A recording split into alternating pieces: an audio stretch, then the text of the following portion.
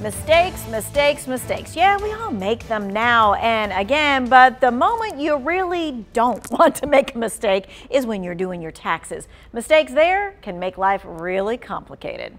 The IRS put out a list of ways to avoid tax return mistakes, reduce processing delays, and refund adjustments. These are the ones you hear from year to year, right? Make sure you have all your paperwork, use electronic filing, make sure the names and the numbers are correct, banking numbers correct, sign and date your return. But I got to tell you, it's this one that may impact you this year, and it may be brand new to you. For the very first time, you may be saying, well, my parents live with me. Can we claim them as dependents? Well, if your parent only has Social Security as income, the answer is likely yes.